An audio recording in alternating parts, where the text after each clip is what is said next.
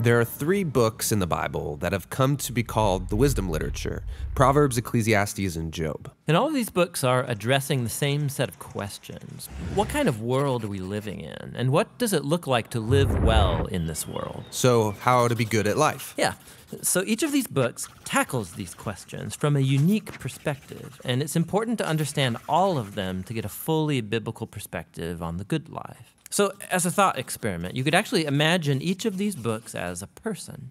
So Proverbs would be like this brilliant young teacher, and Ecclesiastes the sharp middle-aged critic, and Job would be this weathered old man who's seen a lot in his day. We're going to start by meeting the book of Proverbs, the brilliant young teacher. And she's not just smart, she's smart about everything: work, relationships, sex, spirituality. She has incredible insights, things you wouldn't see on your own. Yeah, she would be the perfect friend to have around when you need really specific advice. So what makes her so smart? Well, Proverbs can see things that most people don't see. She believes that there's an invisible creative force in the universe that can guide people in how they should live. And you can't see it, just like you can't see gravity, but it affects everything that we do.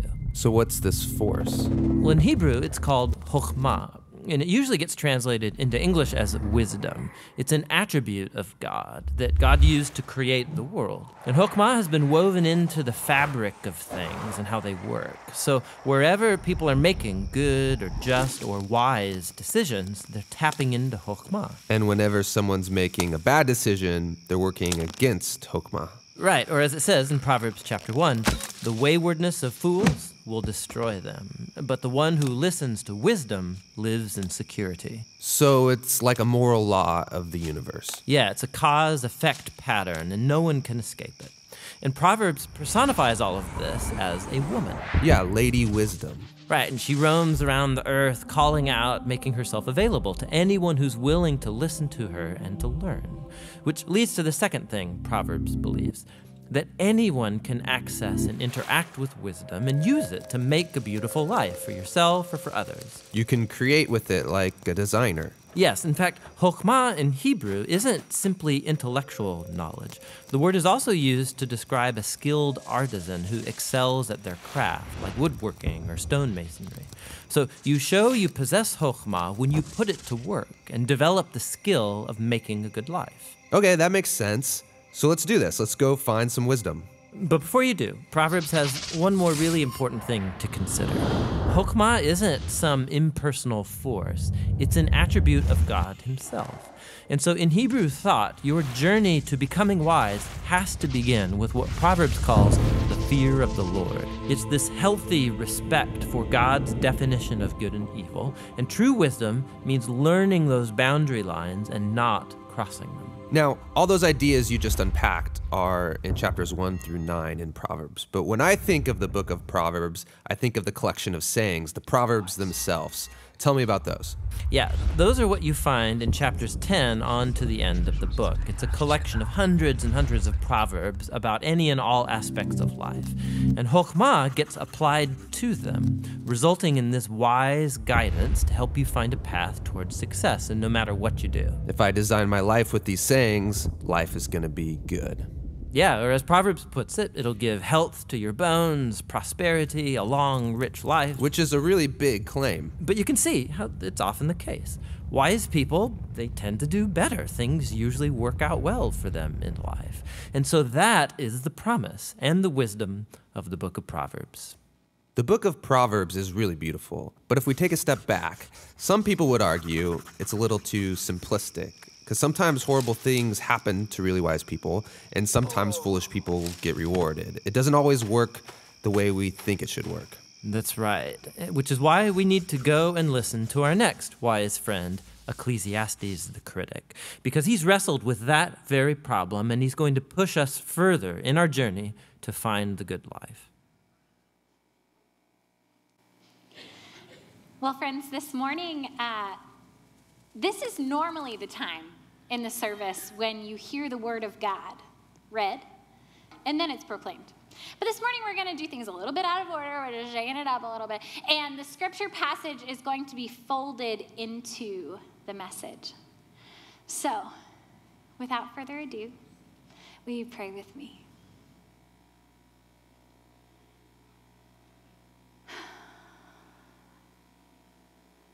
Father, Son, and Holy Spirit, I acknowledge in this moment that I am a broken and imperfect vessel. But God, what a gift it is to know brokenness. What a gift it is to know your healing power. God, I ask this morning that you would unveil our eyes to your truth, your wisdom, your chokmah for us this day.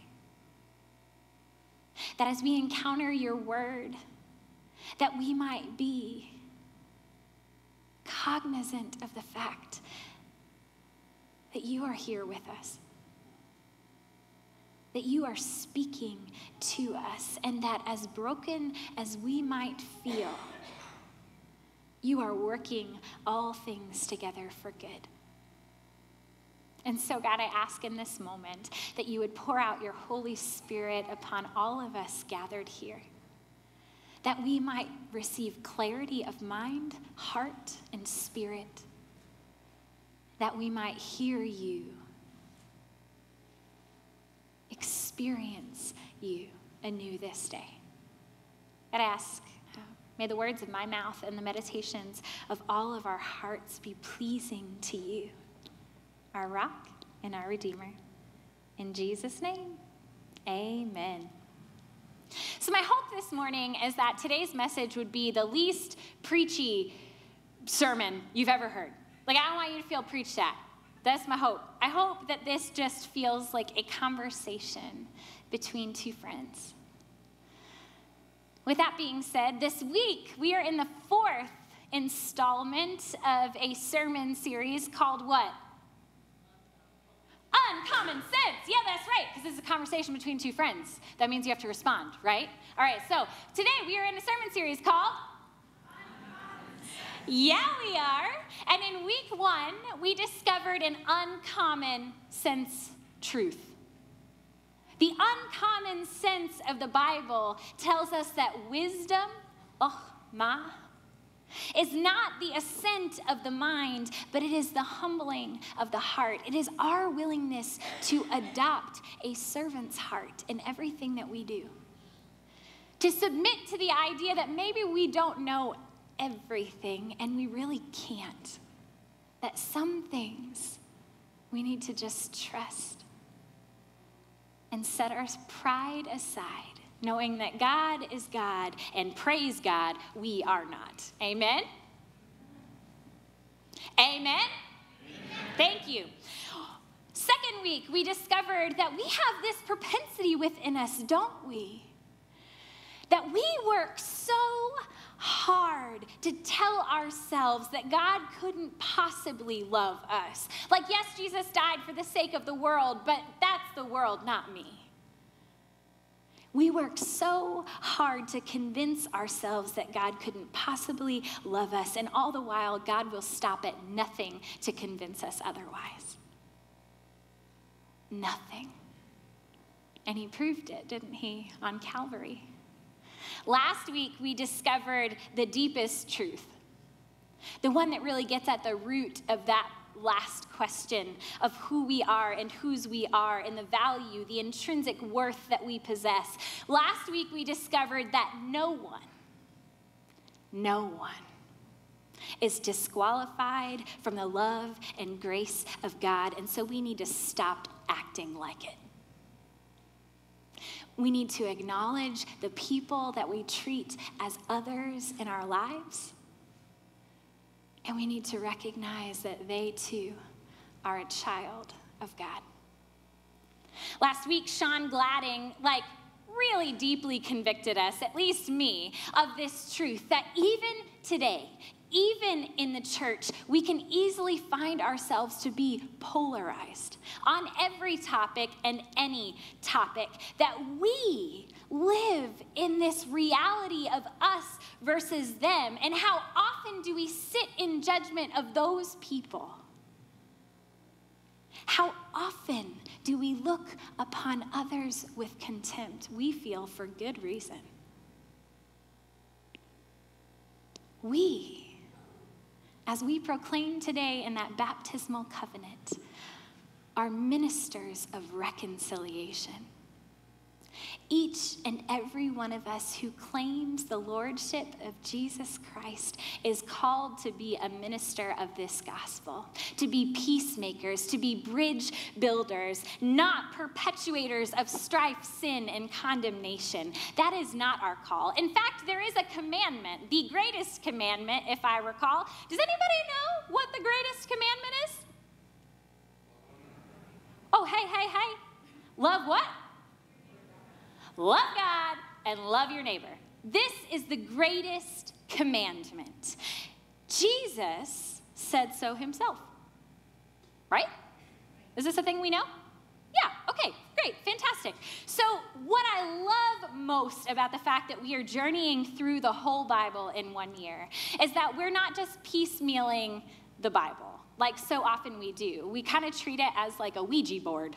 And we open it up and we hope that maybe our hand just like lands on the truth that God wants to speak to us this day, right?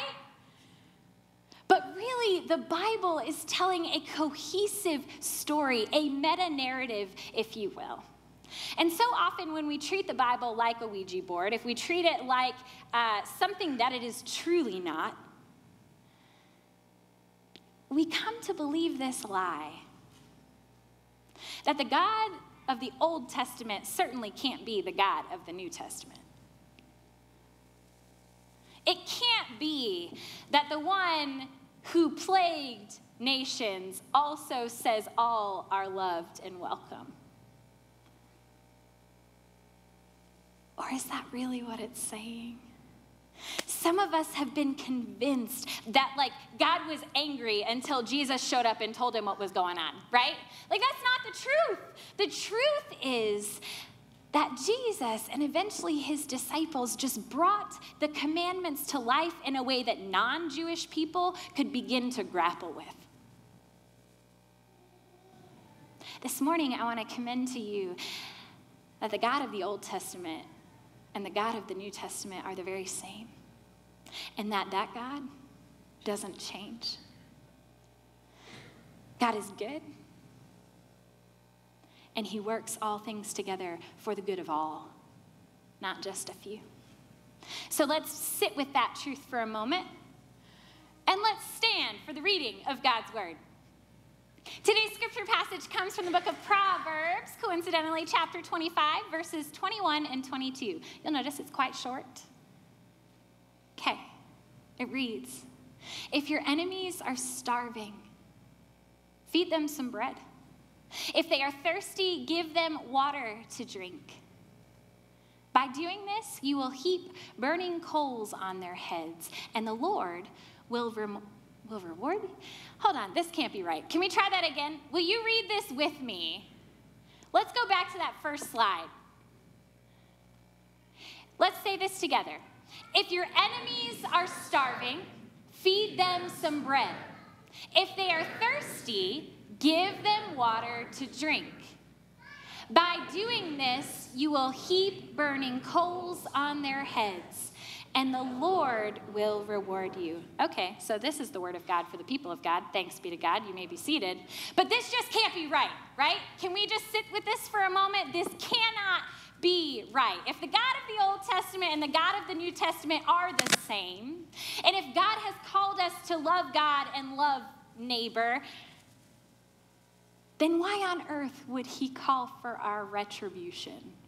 Why on earth would he call us to heap burning coals on our enemy's head? Well, let's go to the New Testament, right? Like that's where the real stuff happens, we believe. And so let's go to Romans chapter 12, verses 16 through 21, because Paul says, live in harmony with one another.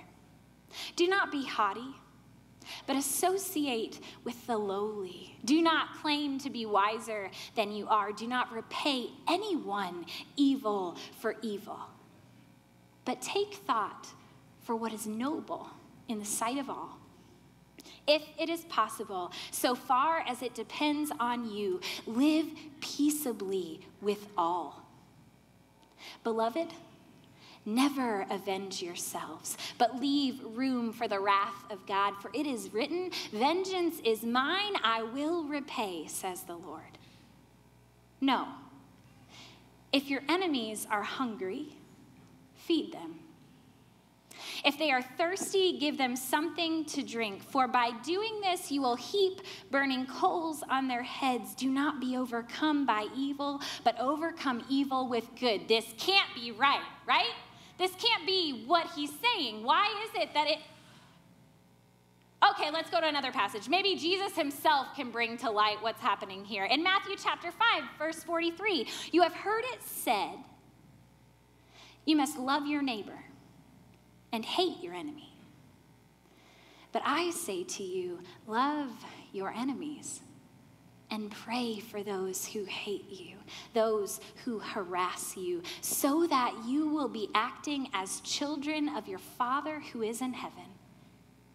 He makes the sun rise on both the evil and the good. He makes the sun rise on both the evil and the good, and sends rain on both the righteous and the unrighteous. If you love only those who love you, what reward do you have? Don't even the tax collectors do the same? And if you greet only your brothers and sisters, what more are you doing? Don't even the Gentiles do the same? Therefore, just as your heavenly Father is complete in showing love to everyone, so also you must be complete. I want to commend to you that there's something deeper going on in this passage than we could have guessed at first glance. Because all the context clues are pointing to the fact that we are called to love everybody, and in fact, especially our enemies. Right? Is that what you heard? Because that's what I heard. So what on earth does he mean? Does wisdom mean by heap burning coals on their heads? Well, I'm about to blow your mind, y'all, because it's going to get real. So what I love about wisdom is that I don't have it, right? Other people do. So I get to go to them and find out the truth of things and then claim it and tell you about it. So that's what I did. I went to a commentary about this particular passage because it shook me. There's no way that I'm supposed to seek retribution. So what I discovered is that there's this cultural expectation in tribal societies, like the one of ancient Mesopotamia, of Israel. You can imagine that this is a society in which everything depends upon fire, right? In order to eat, you need fire. In order to have clean water, you need fire. And so imagine then if the whole of your livelihood depended upon some coals that had life in them. So then if you were to say, watch your fire burn out, you might then go to a neighbor and say to them, I have nothing left. Will you give me coals so that I might continue to survive, so that I might continue to provide for my family? And that neighbor would most certainly give you a pan full of live coals, burning coals that would enable you to then go home and provide for your family. And in that tribal culture, you would have to most likely walk quite a distance. And so you would then put that pan, that heap, on your head, and you would walk home. Now, this is absolutely expected of a neighbor. This is absolutely expected in a tribal culture, but in no way was this ever expected to be extended to my enemy, to my oppressor, to the one who hates me and who brings out the worst in me. Oh, snap. Wisdom. If living under the influence of wisdom is coming in contact with the very essence of God, then this is our call. This is our call to do all that we can to create space to encounter that wisdom, to be conduits of live coals, to be the ones who extend love and grace and forgiveness to all, no matter their tribe, their tongue, their nation, no matter how much we might dislike how they make us feel or what they bring out in us. We are called to heap burning coals on their heads with all love and humility. Now, one of the things that I just think is not a coincidence is this theme, this motif that is woven throughout the Old Testament of coals. I think one, it speaks to the essential need of fire, right? But I also think about that vision from the prophet Ezekiel when this seraphim comes to him. We watched this embodied in the holiness video from the Bible Project. And this seraphim, this super scary winged creature, this angel of the Lord that is terrifying to behold, comes to Ezekiel in this dream and touches his lips with what? A burning coal. And in that moment, he's not consumed. In that moment, he's not devoured or displeased, but is in fact transformed. He encounters the very holy presence of God and becomes a new creation. Friends, I think that there's something there for us. I think that when God gives us the opportunity to love an enemy, there's a burning coal in our hands that God longs to use in the most powerful of ways for transformation. Now, this call to love our enemies, you might be sitting here thinking, okay, Ashley, that's a really nice thing to say. Like, yes, Jesus said it, but he didn't really mean it, right? I mean, this is an incredibly difficult truth to live out. How am I supposed to love someone who really, I kind of wish didn't exist? Well, with all humility and love, friends, I want to tell you that it's possible. And I want to tell you that it is the call on your life. It is the call on your life. Now, the most perfect example that I've encountered of this particular concept of forgiving the unforgivable, of extending, heaping coals on the heads of enemies, is actually paid witness to in the life of Corrie ten Boom. How many of you in this room have ever heard of the name Corrie ten Boom or know who she is? Can you raise a hand? I'm just curious. Okay, for those of you who don't know, Corrie ten Boom, well, she was the daughter of an infamous watchmaker. And in the time of Nazi Germany, the ten Booms were actually offering safe haven. They were offering a hiding place to Jews. And one day, an informant let Nazi soldiers know what the ten Booms were up to, and they came and they arrested the ten Boom family. But all of the Jews being hidden remained safe. And the ten Booms were carted off to concentration camps. And of course, separated from one another. And 2 days into concentration camping, the father was murdered. The mother was murdered, and after a few weeks, Corrie and her sister Betsy, who her book says she loved more than anyone. You can tell by the way she writes about her sister Betsy that this was a deep, intimate, loving friendship between two sisters. And what ends up happening is that one day, to no fault of her own, Betsy provokes the unrighteous anger of a Nazi soldier. And in front of Corrie, he beats Betsy to death and then turns to her and says, "You're next." Well, just a few weeks later, by a clerical error, Corrie gets released from the concentration camp. And 2 days later, her cabin of women were sent to the gas chamber. Now, several years later, Corey actually had the opportunity to go and meet that Nazi soldier.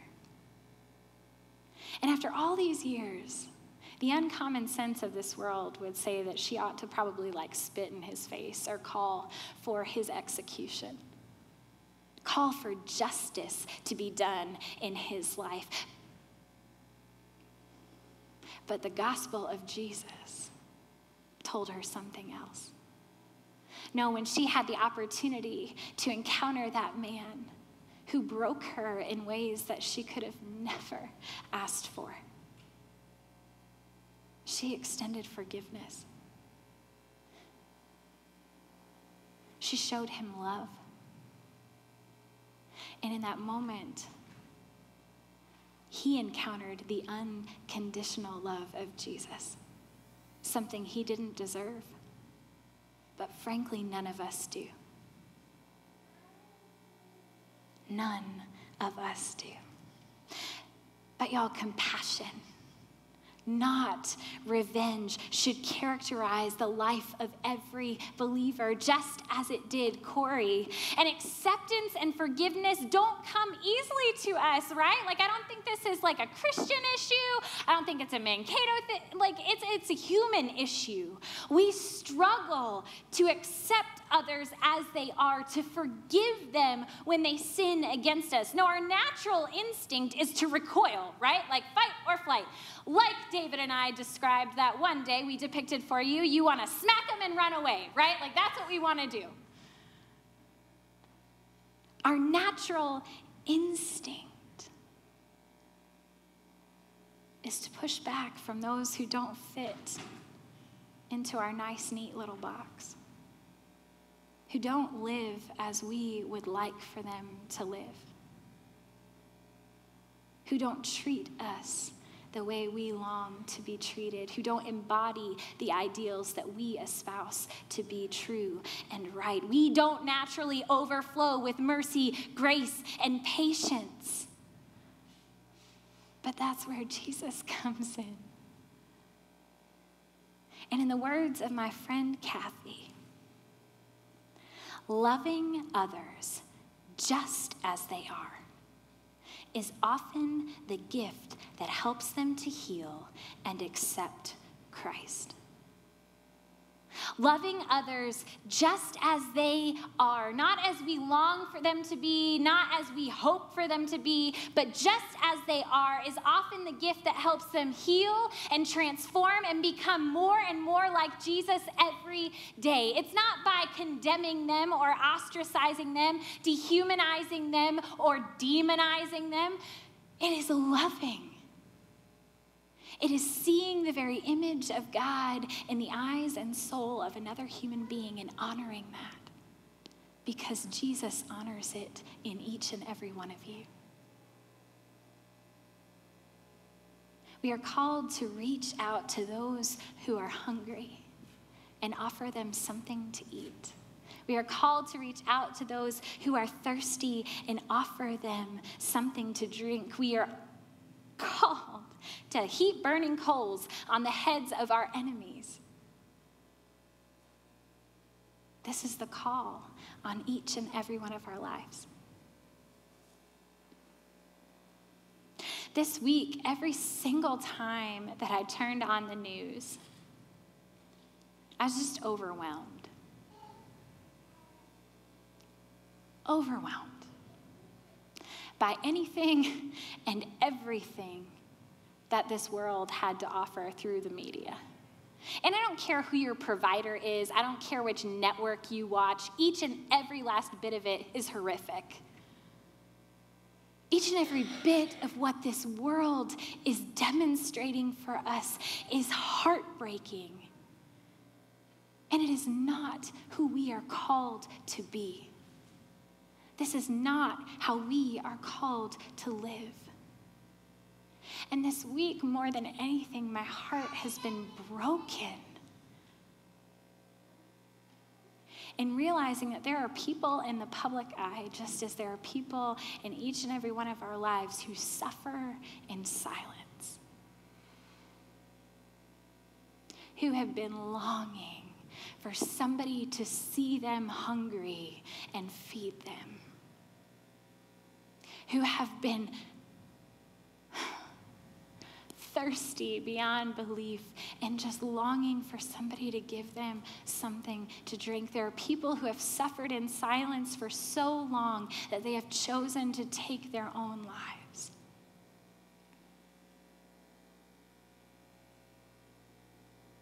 And there are people in each and every one of our lives, there are people in this room who are walking that same road, who are terrified that they have been disqualified. There are people in this room who sit suffering in silence and are longing for someone to see them in this season and to reach out to them and to remind them how loved they are, that they are not alone. We are called to see them, to minister to them, to love them unconditionally, and then to heap burning coals on their heads.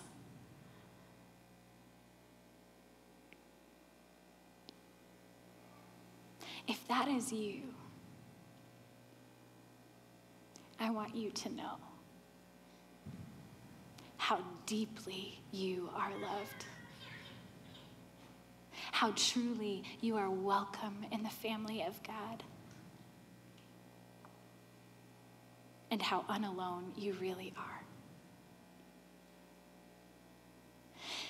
Today, if no other day, there is a chance for us to acknowledge in the fullness of God's grace that we too demonize people, that we too forget people, that we too are called to see the image of God in every person and to honor it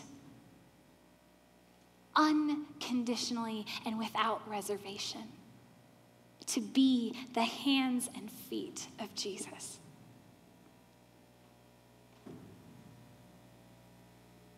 Y'all, the greatest story ever told is a true one. That the God who created the universe, the God who created humanity to be an intimate, constant relationship with himself, died a death he didn't deserve, rose again so that we might be freed from the shackles of sin and death, so that we might not be perpetuators of sin, strife, and condemnation, but that we might proclaim release to the captives, recovery of sight to the blind, and to set at liberty those who are oppressed, to remind them that the time has come, that love has won, and we only and ever exist to tell that story. How will we live like that today? How is God calling you to tear down that wall? To stop being a gatekeeper to the kingdom of God and to invite this whole world in. Even that person that really pisses you off.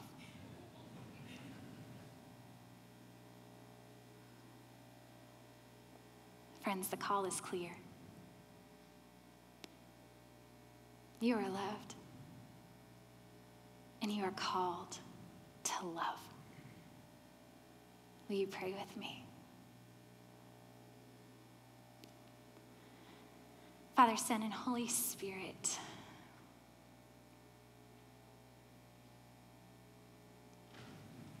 I just want to create space that as your Spirit has moved in this place this day, we might be moved to bring the fullness of who we are, the fullness of our prejudices, the fullness of our inability to love perfectly to your throne.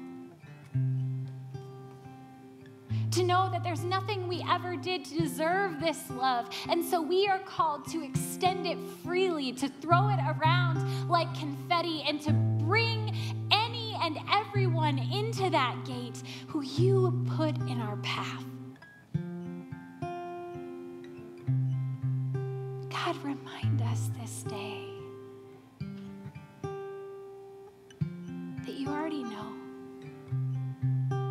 You already see every shadowy corner of our soul. And you just long to light it up. That we might not be afraid of the darkness, but that we might allow your perfect love to drive it out. And so, God, I open this time, this prayer rail, to your children. And I invite all those who long to draw closer to you in this moment to come and kneel, to hand over to you those things which stand in the way, which shackle us.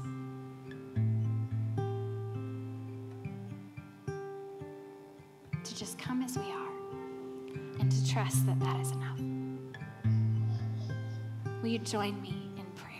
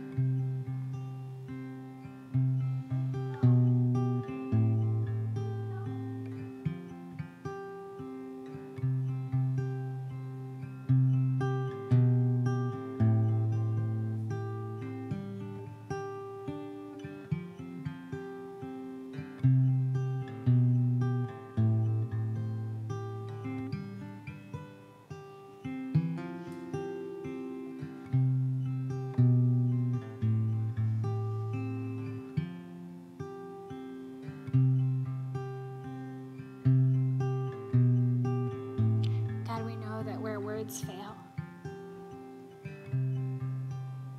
Your Spirit picks up on every last nuance of our souls.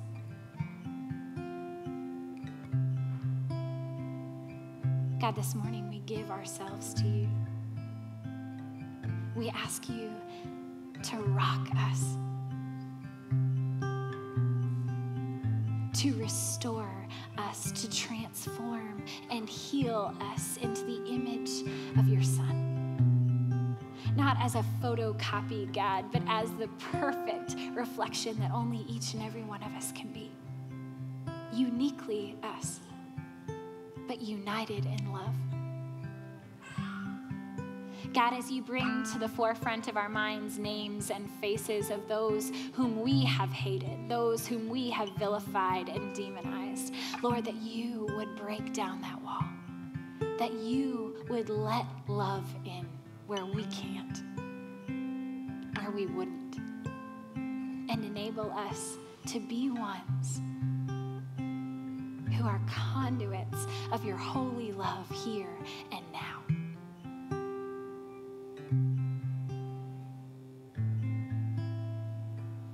God, your call is simple, and your voice is clear. Help us to respond as only we can, to be your hands and feet in this world, to heap burning coals on the heads of every person we meet. We pray all this in Jesus' name, and we pray as he taught us. Our Father, who art in heaven, hallowed be thy name. Thy kingdom come, thy will be done, on earth as it is in heaven. Give us this day our daily bread, and forgive us our sins, as we forgive those who sin against us. And lead us not into temptation, but deliver us from evil. For thine is the kingdom, and the power, and the glory forever.